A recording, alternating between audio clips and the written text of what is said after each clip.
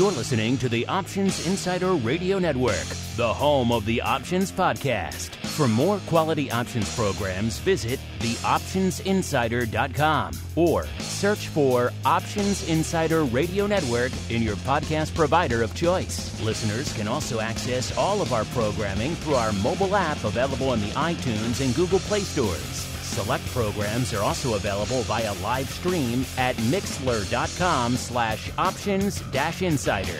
That's mixlr.com/options-insider. Don't forget to follow along with your favorite programs and submit your own questions for the hosts at twitter.com/options, stocktwits.com/options, facebook.com/theoptionsinsider, or via questions at theoptionsinsider.com.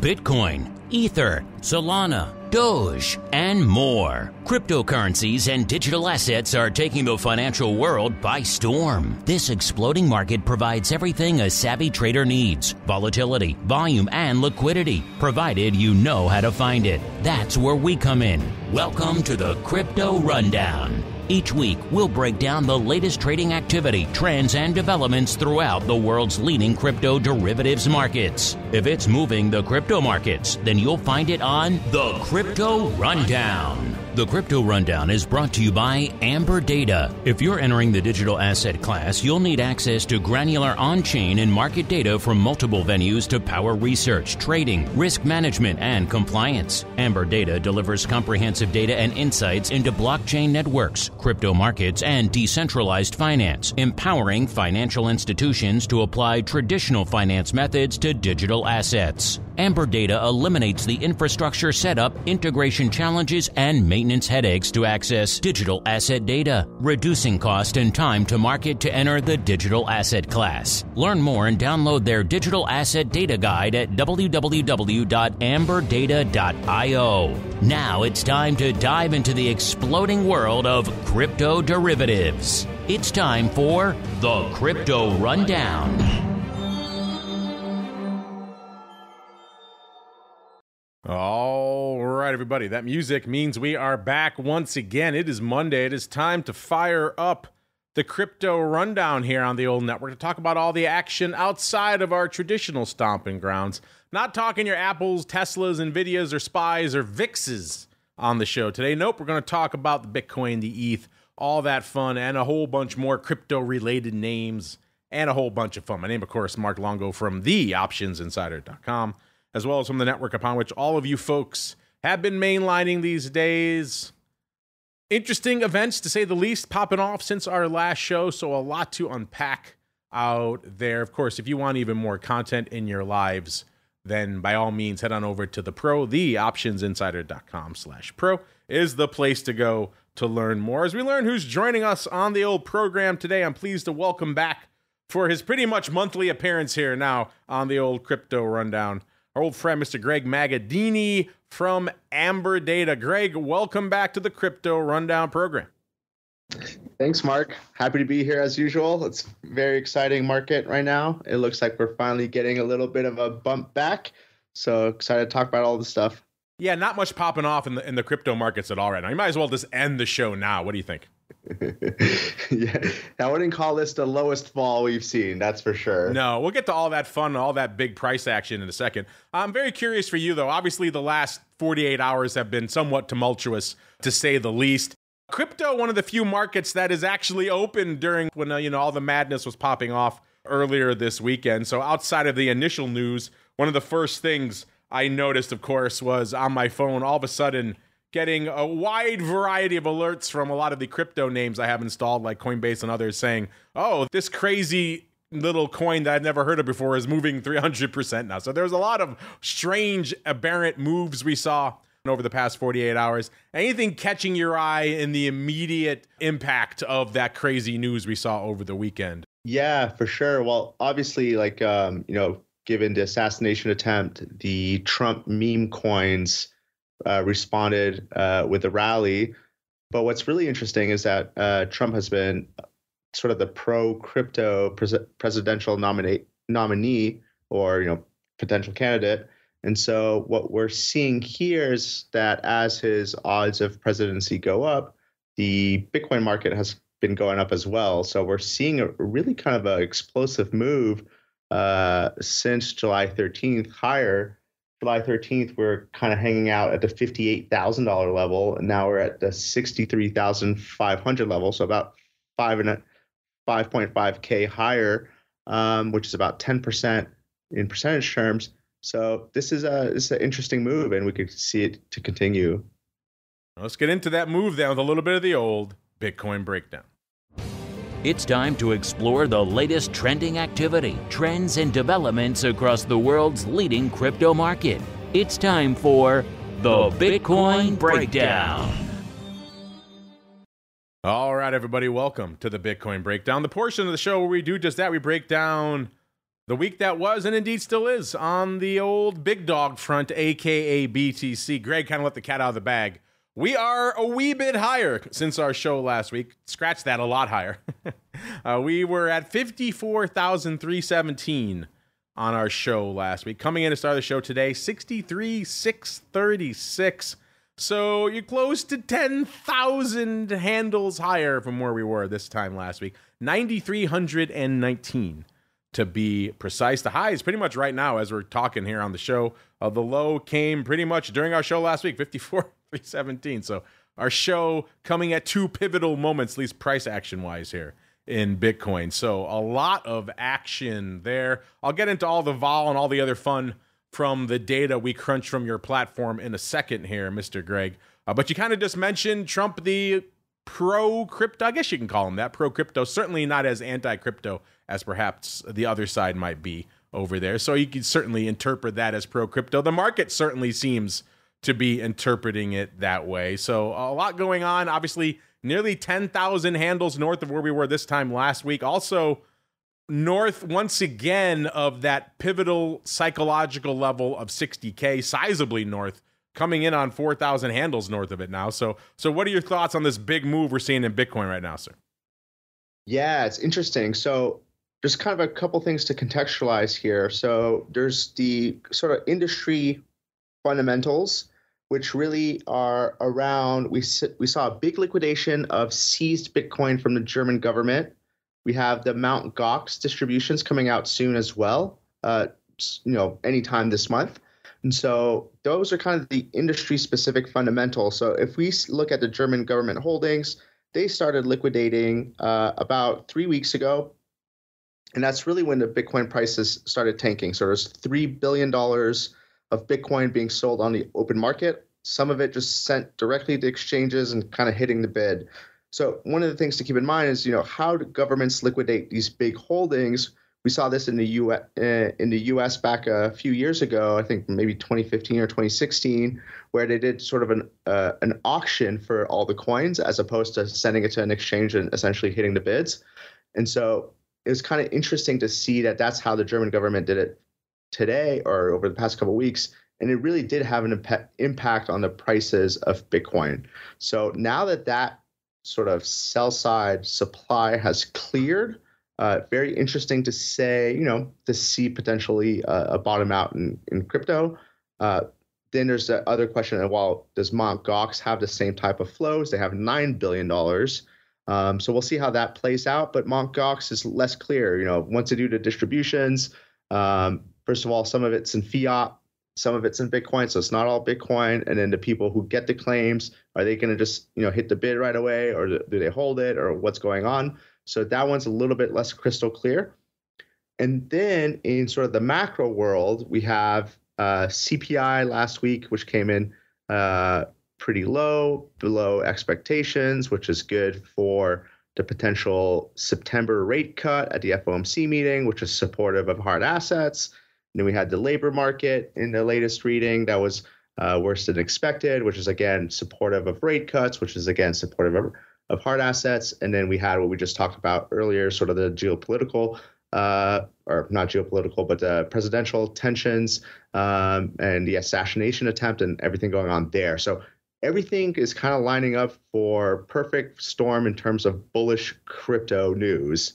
And that's really what we're seeing right now. So once we dig into the vol side of things, there's definitely some interesting opportunities, I believe, in the market. Isn't it crazy we're talking about Mt. Gox again? That seems like such a name rooted in the primordial ooze days of crypto, right? And not in a good way. And so the fact that it's coming up again now kind of brings back some bad memories, I'm sure, for a lot of people, but also kind of just shows you where we are right now in the crypto space, and that right now is a lot higher, listeners. Let's fire up Greg's platform, shall we? Amberdata.io, the place you want to go, listeners, to kick the tires and light the fires. If you did that, you'd see some of these vol numbers looking at right now. Let's start weekly, as we are wont to do, listeners, and then work our way out, and then we'll get into a little skew, and we'll see where the party takes us from there, listeners. But the weekly vol right now actually coming in a little bit since last week. We're at about a 54.15 on the 7-day vol. Coming in to start the show today, 52.5. So still pretty close, but coming in down a little over 1.5, about 1.65 points on the week out there. Again, we're seeing a lot of upside out there right now, so not exactly surprising, but also a lot of net movement at the end of the day. People always forget that, you move to the upside or to the downside. At the end of the day, that equates to vol. People always conflate vol with downside, but a big move to the upside, like we saw right now, also translates into vol out there as well. So just something to bear in mind. Enough of a move to keep us close to the level we were this time a week ago.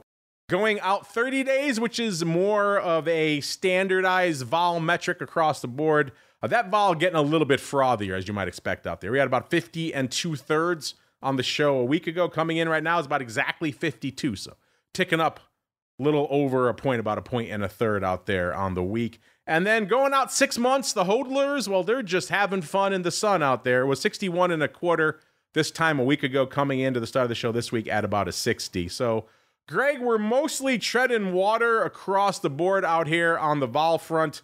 Does that surprise you, given the size of the move, or that also the fact that, we were below 60K? That seems to be where vol is kind of ratcheting it up. Now that we're rallying back north of 60K, do you think that's to account for some of the vol treading water or easing we're seeing out here right now?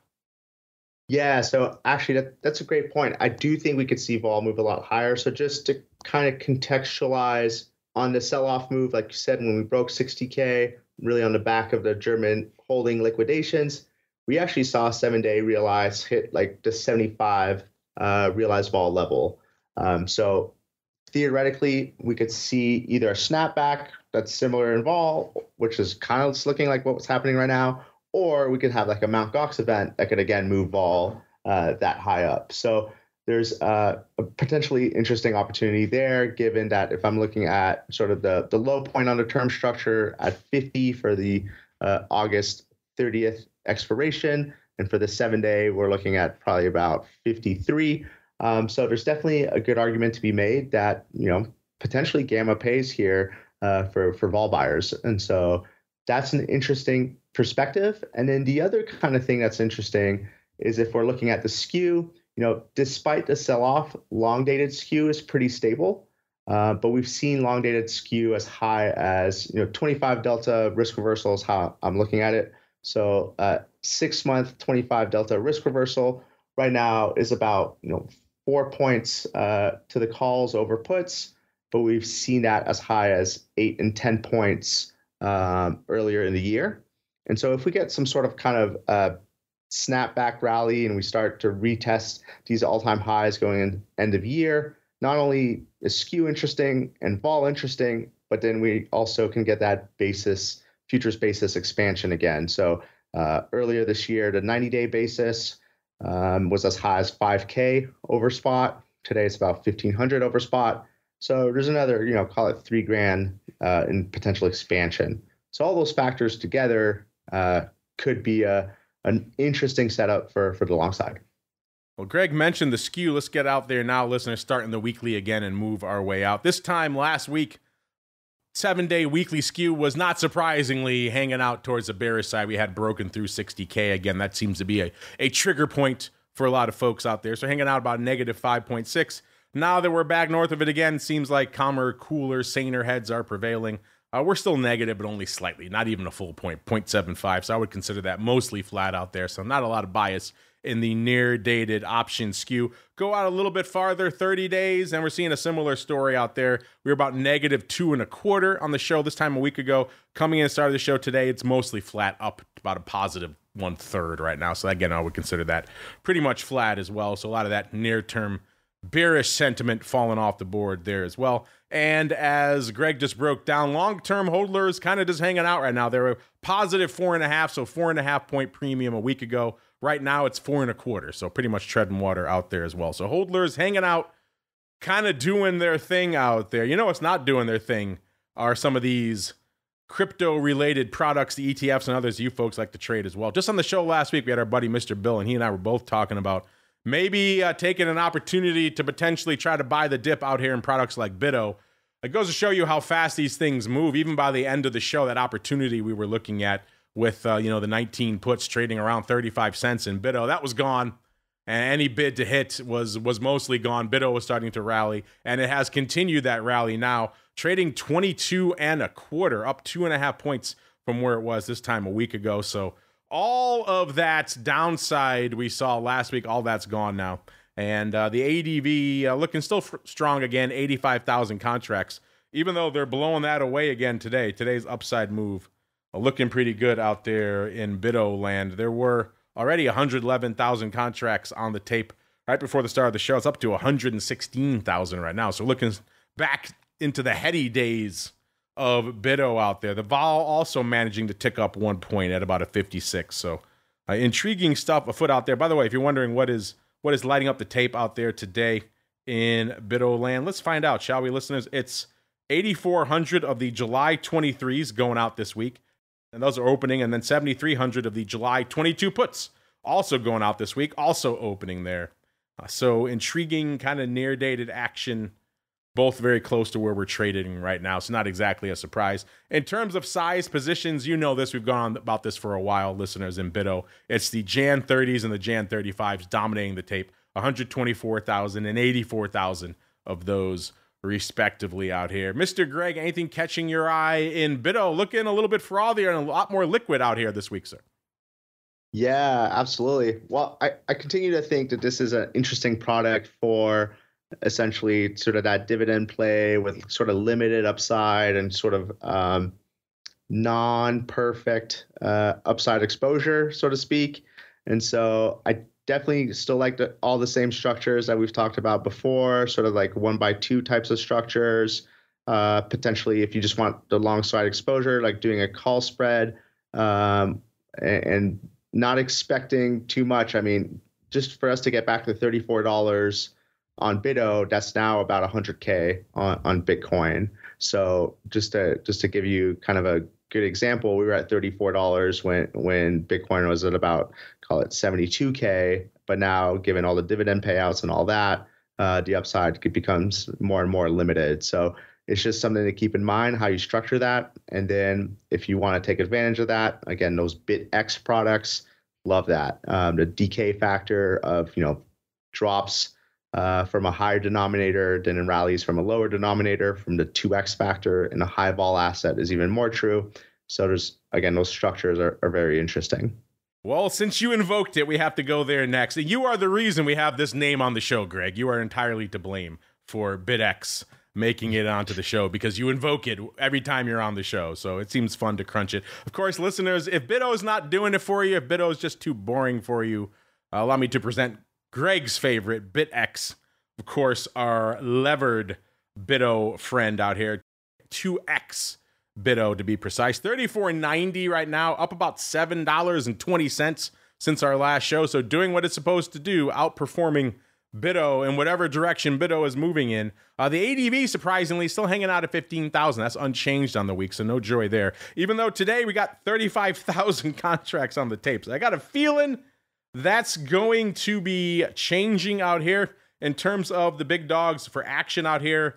Again, it looks like it's near dated upside, which is not surprising. It's about 6,000 of the July 34s going up today and about 3,100 of the July 35s and about 1,500 of the July 40s. All that expiring this week and all of that opening as well. So upside, it's hard to argue with it. We're up over 7 handles on the week. In terms of size positions, Greg and I have talked about this before. the number one size position in BitX options is still the Jan 2026 70 puts, 7 O's, 7,100 of those. Those always bring a smile to my face. Number 2, we have 4,600 of the Jan 15 puts. And then number 3, about 3,500 of the Jan 20 calls. So intriguing positions across the board. Greg, you kind of just mentioned your preference for BitX and some of the decay out there. Remind our listeners, why is this your preferred vehicle out here right now? Yeah, definitely. So for the decay plays, and you'll see like a lot of ETFs like this. So like a lot of the 2X ETFs suffer from this. But basically, just remember, if your stock holding drops 50%, it needs to rally 100% to get back to even. And so once you do a 2X factor, then the drop, the after a drop, the needed rally to get back to even is even greater. And so that's why we get sort of these tracking errors, because every time you drop in value, you drop from a higher denominator. And this is even more pronounced and more true on a high vol asset, because that compounding effect occurs more frequently and by a larger magnitude. So as Mark alluded to, the biggest position in BitX is the call it the year and a half $70 put. So a deep in the money put right now, BitX is about $35. But that thing is meant to essentially pay out. Like we wouldn't be surprised. I wouldn't be surprised to see BitX potentially have to reverse split, because it starts to trade like $4 or $3 or something by the time we get there, even though Bitcoin might perform well just from that decay factor. So that's just something to keep in mind when you're trading these products. And it can create really interesting structures. If you're holding Bitcoin in your portfolio elsewhere, you can do things like buy the 50 call, sell 2 of the 100 calls, something like that. Because it's such a high vol asset, those types of trades can be put on at very favorable prices. So you're talking the erosion trade, kind of like we see with a lot of the volatility ETPs as well, the UVIXs, the VXXs, the UVXYs. They have that negative roll yield, and that inevitably erodes them away over time. For our listeners who may not be familiar. Exactly. So you don't like the longer term put play like that? You like the more upside call vertical instead? So you could do it both ways. I don't necessarily like the longer term put play, just because it's kind of like a very, well, there's a kind of different biases with the upside 1x2 call. I still have like that decay bias built in, but I do think, crypto rallies. I'm kind of bullish crypto. So it's one of those things, well, I'll either put that thing at a premium, like at a credit. So if it completely expires worthless and I still get to collect a credit, but there's still like this kind of like window of opportunity if crypto rallies enough and the decay makes it so that we're still below the short additional unit, there's still some sort of like upside window there. So that's typically why I like that structure. There you go, listeners. So if you're confused by any of that, make sure you check out some of our educational content here on the network, like Options Bootcamp or shows like Volatility Views, if you feel you're ready for that next level out there, because we talk about that erosion play quite a bit out there. What is not eroding this week, listeners, is Mara, though, just lighting it up. In fact, it was in our top 10 most actives for the entire options market when we were breaking it down earlier today on the option block. So Mara, one of these names you kind of ignore at your peril. It's just putting up the numbers. 2470 as we kicked off the show, up over 5 handles again, 510 since our last show last week. I've said it before, this name has been just fascinating to watch over the last 3 to 6 months. Down to about 15, up to about 30, back down to about 15. Now it looks like it's making its way back up to 30 adjacent again. Volume-wise, ADV, 275,000. That's nothing to sneeze at, even though it is down 7,000 on the week. Today, though, making up for lost time. Already 500, and man, this thing's putting up numbers. 564,000 contracts on the tape before the show even started. That has already skyrocketed now to 611,000. So maybe by the end of the show, we could even get to 3x that ADV. We're already at about 2.5x out there. So it does seem like that ADV is going to be moving north. Just like the vol. The vol's at a 90 right now. It's up 4 points out there on the week. We got to look really quickly. The size positions, we got 36,000 of the SEP 30s for number 1, and then 25,000 of the Jan 30s for number 2. I pointed that out before. It does seem like the near-term upside has kind of petered out around 30. does seem like folks have noticed that level out there as well, because it's reflected quite a bit in the size options positions. Speaking of size, we got size going up today, listeners. 31,000 of the Jan 25s. That's the top position right now. Top most active option, I should say, out there right now in Mara. Number 2, 24,000 of the Jan 23s. Number 3, 24,000 as well, the Jan 22. So it's pretty much just a call strip here, listeners. Number 4, 20,000 of the AUG 25s. And rounding out the top 5 here on an explosive volume day, 18, almost 19,000 of the July 22 puts. My goodness. Greg, I know in the past you haven't really been that into Mara, just because there's so many other things polluting this name. It's not a 1-to-1 or close to 1-to-1 crypto play the way BitO or BitX, some of these other tracking vehicles are. So I can certainly see that gumming up the works for a lot of people. But volume and liquidity wise, you almost can't ignore this name anymore. Greg, what are your thoughts on this just explosive day yet again here in Mara? Yeah, that's a great point. And what's really interesting about Mara is, if we want to start thinking about crypto mining, Bitcoin mining and all that, and reshoring crypto and being sure it's mined here onshore in the US, well, that's kind of a very specific play and use case for Bitcoin exposure essentially for a portfolio. So there's kind of a different dynamic than just pure crypto in this name that makes it interesting. So, one of the things that we like to do, and we'll be providing to customers pretty soon here, is the ability to compare the vol surface of altcoins and Bitcoin and traditional crypto-related equities like Mara or Coinbase and things like that. Relative vol is going to be an interesting type of trade here, especially when we get these spot Bitcoin ETF options. So definitely worth keeping an eye on this and how it trades and the spot vol correlation and the beta versus Bitcoin, because there will be some good opportunities here. You mentioned Coinbase. That's the other big one. We don't really get to that one very often on the show just because we have limited time here on the show. There's only so many non-direct one-to-one Bitcoin-related names we could talk about. So we usually tend to choose Mara. Coin having a good day today as well. 244 even, up 26 handles today, or nearly 12%. Again, putting up numbers, 314,000, but also about half of what Mara's doing, right, listeners? So at the end of the day, we only have so much time. So we usually end up going towards Mara, but Coinbase out there slinging some size out there today. Speaking of slinging size, what's slinging size in the altcoin universe, listeners? I guess it's time to find out. It's time to move beyond Bitcoin and find out what's moving the rest of the crypto marketplace. It's time to boldly venture into the altcoin universe. All right, let's do it, listeners. It's time for the altcoin universe, where we explore everything beyond the big dog, which is Bitcoin. Except for right now, we kick things off.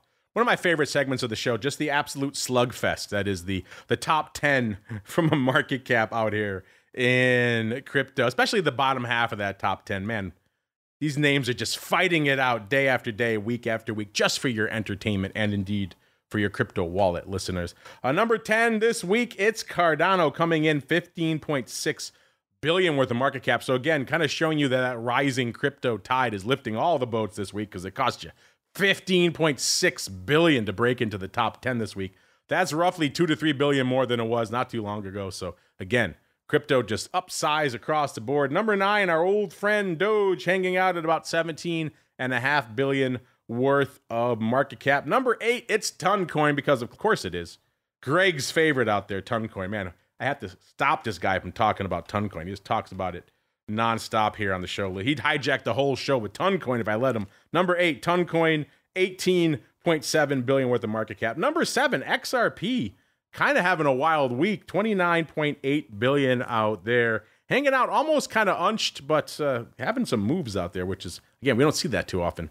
Number 6, USD coin, 33.8 billion. Number 5, it's Solana, getting some of its groove back, 72.3 billion. Number 4, it's BNB, 85.3 billion. Number 3, it's Tether, 112.6 billion. Number 2, you know what it is. It's ETH, back up over the 400 billion level, 409 billion worth of market cap to be precise. And the number 1, the big dog out there, looking a lot bigger this week, it's Bitcoin, 1.25 trillion with a T, worth of market cap, listeners. Let's get out there now to number 2. This is another one. It was fascinating to watch last week because ETH was hanging out exactly at 3,000 as we kicked off the show. So every little tick above or below 3,000, we saw that skew go crazy. We saw the vol start to tick up. So it just shows you how important these psychological levels are. Coming in this week, that's no longer the case. 3,404, up a whopping 404 handles on the week. So again, a lot of action out here in ETH this week. The low, again, pretty much during our show last week, right around 3,000, and the high pretty much right now so far, 3,404. So a lot to unpack.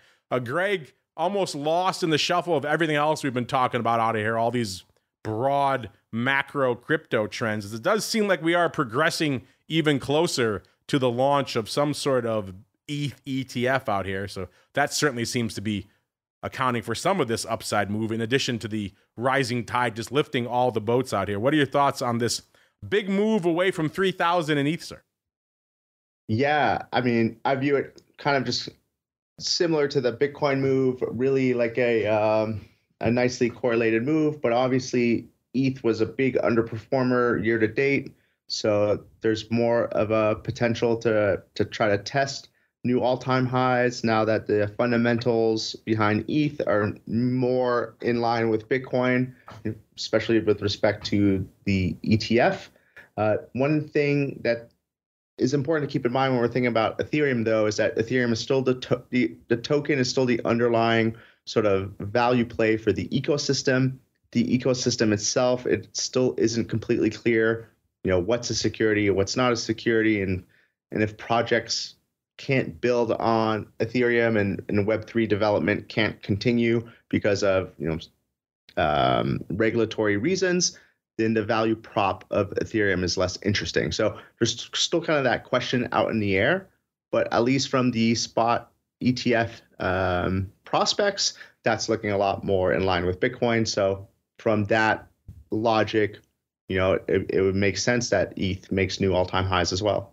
Now let's fire up the Amberdata machine, see what we're seeing from a vol and from a skew perspective, listeners. And right now, ETH vol moving aggressively away from the 3,000 level. Does seem like that has calmed some folks out there, because vol coming in on the weekly front, certainly. 66.5 is where we were hanging out this time last week. Down below 60 right now, down to about a 59. So vol coming in on the weekly front. Same deal on the 30-day front. 64.25 is where we were a week ago. Right now, 61.25 is coming down about exactly 3 points there. And even the long-term holders sighing a little bit, taking a little bit of a relaxing breath of fresh air. 69.40 is where we were this time last week. So they were threatening a 70 vol a little bit longer term, which is kind of interesting. Coming off that a little bit this week at about a 68.75. Mr. Greg, anything catching your eye from your own vol data here in ETH, sir? Yeah, absolutely. So really one thing that's really interesting to look at is the relative vol between Bitcoin and ETH. So ETH is about 10 points over Bitcoin, but all of 2023 and a good portion of the first quarter of 2024, it was about even, and Bitcoin actually had exceeded ETH vol. I think that was the outlier in the sense that like ETH has a smaller market cap. There's more, it takes less money to move it more. So theoretically, ETH should have a little bit of a premium in terms of potential volatility. But the counter impact there is what we've seen a lot of covered call selling in Ethereum from people who are buying ETH, staking ETH, and selling covered call against it since the Shanghai upgrade. So there is an argument to be made that the premium of ETH vol versus Bitcoin vol isn't always justified, especially if there's an overhang of supply. So I'd be interested to see if this 10 vol point premium actually materializes. Otherwise, there's probably some interesting types of relative vol trades to be made, especially if the ETF hasn't started trading yet, which means that there's not an avenue of potential investment funds yet.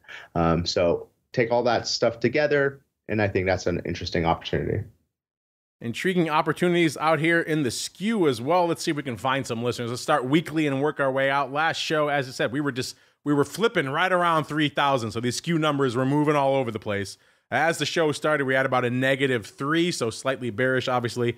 That is mostly gone. We're at about a +0.5 right now, so mostly flat. out there, but a lot of that near-term bearish sentiment, obviously in the rearview mirror now that we moved 400 handles away from the 3,000 strike. The same thing being reflected out here on the monthly skew. We're at about a +1, so mostly flat on the show. A week ago, again, we were kind of vacillating around, so those numbers were very fluid.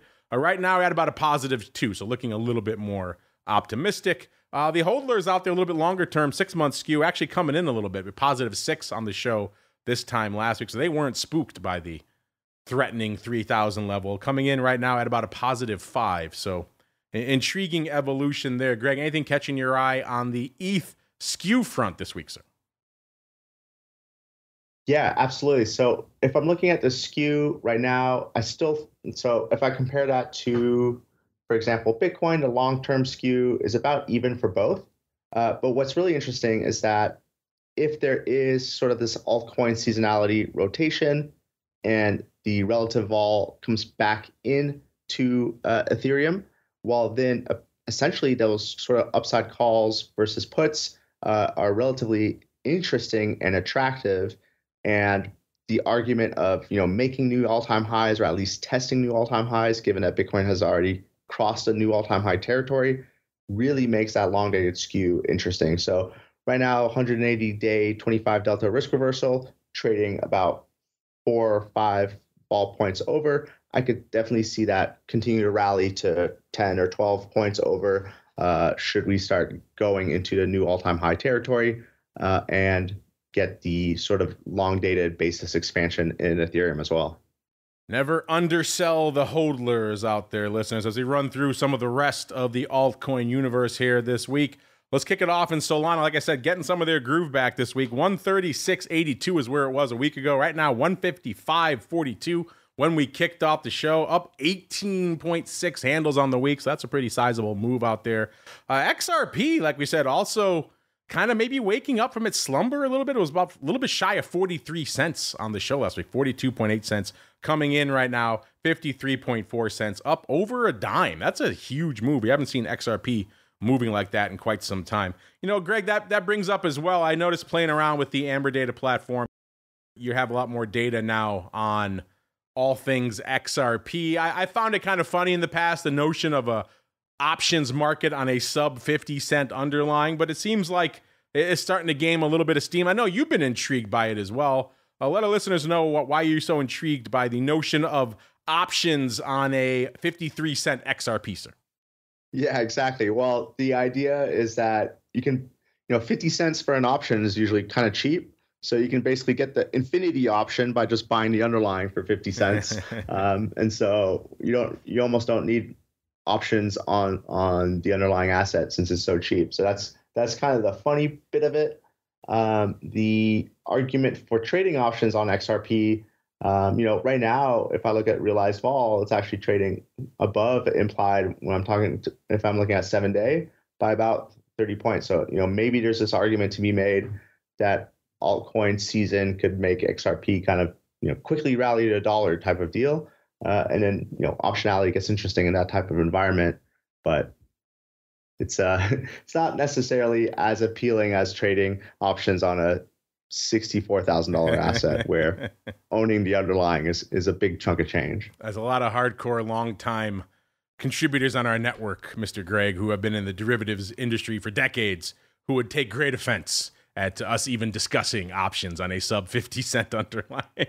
As you said, it is the infinite call for about 50 cents, so why wouldn't you buy that? But nonetheless, there is some intrigue to be had there. Certainly XRP, if it's going to be moving a dime like this, then there might be some intriguing action to be had out there. Intriguing action on the Dogecoin front as well. 10.7 cents on the show a week ago, 12 cents right now. It's up a little over a penny, about 1.3 cents. Litecoin, 64.5 cents last week, 70.65 right now. So up a little over 6 handles on the week. Cardano, 36.4 cents last week, 43.4 cents this week. Polkadot, $6 even last week, 6.36 right now. And I know Greg's other favorite, when he's not slinging Toncoin, he's just loading up on all things Shiba Inu. Last week it was a whopping 1,000,000,016. This week coming in 1,000,000,018 out there. So up ever so slightly. Still, unfortunately, no Shiba Lambos in the offing. Greg, I know whenever you join us, you've always got a few intriguing altcoin in your back pocket that you're keeping an eye on. Anything you want to share with us this week, sir? Yeah. Well, first of all, very excited about Shiba Inu getting options someday. That talk about trading options on the low. Now everything is on his head, sir. You flipped the whole world on its head with Shiba options. But actually, in terms of altcoins, not necessarily in terms of owning underlying altcoins, but PowerTrade and BitMEX recently collaborated and launched options on a bunch of different altcoins. So that's very exciting. So if you want to trade like Pepe coin options and things like that, that's available at PowerTrade, PowerTrade/BitMEX. You can visit either site to have access to those options. And so that's kind of a nice, interesting phenomenon. This is something that we're working at in Amberdata as well in terms of creating volatility surfaces with our friend Ewan Sinclair for all sorts of altcoins. And I really think the industry wants to trade optionality on all this stuff. So it's going to be an interesting, next 12 months as we see sort of these offerings sort of expand out more. But if you want to trade Dogecoin options, you can do that now today at BitMEX, or those Pepe coins, or a bunch of different other ones as well. And so that's definitely something that's interesting. Are you telling me I can look forward to Pepe analytics coming soon from Amberdata, sir? Is that what you're telling me? That is exactly what I'm saying. I can't wait to see the weekly skew in Pepe coin options, listeners. Again, everything old is new again, and perhaps intriguing, and perhaps flipped on its head when it comes to options on the crypto market. Most names would be delisted if they were sub $1 for, let alone 50 cents for an extended period of time, or Shiba, fractions of a cent. But that's where we are in the crypto options game. Unfortunately, that music also means we're pretty much at the end of the crypto rundown for this week. Mr. Gray, you kind of already gave us a fun tease. Everyone can get all excited about the forthcoming analytics for Pepe coin coming from your platform. In the meantime, while we're waiting hotly for Pepe coin to show up, what else can we find over there at Amberdata, sir? Yeah, absolutely. So Q3 we'll have, we're launching out soon the relative vol analytics with the crypto related equities. So again, Mara stock versus Deribit Bitcoin options, things like that. So that's very interesting. For our customers, we've launched a new Python SDK with a pre-built notebook. So what's really interesting is we have a GUI. You can check out all the charts and all that stuff there, which is great. That's kind of a more standard offering. But then we have our enterprise clients who have APIs, and everything that you see on the GUI is fed by an endpoint, and we've rebuilt everything in pre-built notebooks, so you can explore all the charts as if it was a GUI from just direct API access. Everything's pre-built. You can just run that thing right out of the gate. So that's very interesting. And then outside of that, as we alluded to earlier, we'll have some interesting altcoin volatility surfaces that we've built with Ewan Sinclair. We've also done some ARB-free vol surfaces using SVI model for Bitcoin and ETH. That white paper is going to be released actually in the next week or so. And then we have our standard kind of old school offering, which is our weekly newsletter at amberdata.substack.com. We have our Twitter at GenesisVol, and then we have our YouTube channel. If you just type in Amberdata derivatives in YouTube, you will see that. There you go. No shortage of places for you folks to follow along with Greg and the team, see all of the, not just the analytics, but the cool content they're putting out there in between episodes of this show. This is going to do it for the network today. Back again tomorrow. We'll be back for you pro folks with another fun pro Q&A. Got double dose of pro Q&As coming your way, I should say, this week. So stay tuned to the pro, theoptionsinsider.com/pro, the place to go to learn more about all of that fun. Back again next Monday, another episode of the Crypto Rundown. Stay safe out there, everybody. The Crypto Rundown is brought to you by Amberdata. If you're entering the digital asset class, you'll need access to granular on-chain and market data from multiple venues to power research, trading, risk management, and compliance. Amberdata delivers comprehensive data and insights into blockchain networks, crypto markets, and decentralized finance, empowering financial institutions to apply traditional finance methods to digital assets. Amberdata eliminates the infrastructure setup, integration challenges, and maintenance headaches to access digital asset data, reducing cost and time to market to enter the digital asset class. Learn more and download their digital asset data guide at www.amberdata.io.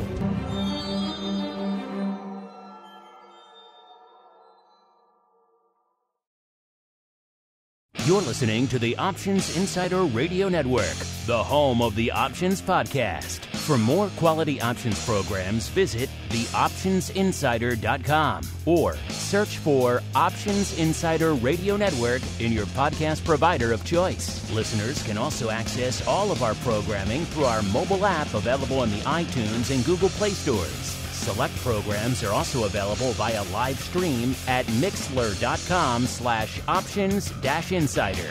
That's mixlr.com/options-insider. Don't forget to follow along with your favorite programs and submit your own questions for the hosts at twitter.com/options, stocktwits.com/options, facebook.com/theoptionsinsider, or via questions@theoptionsinsider.com.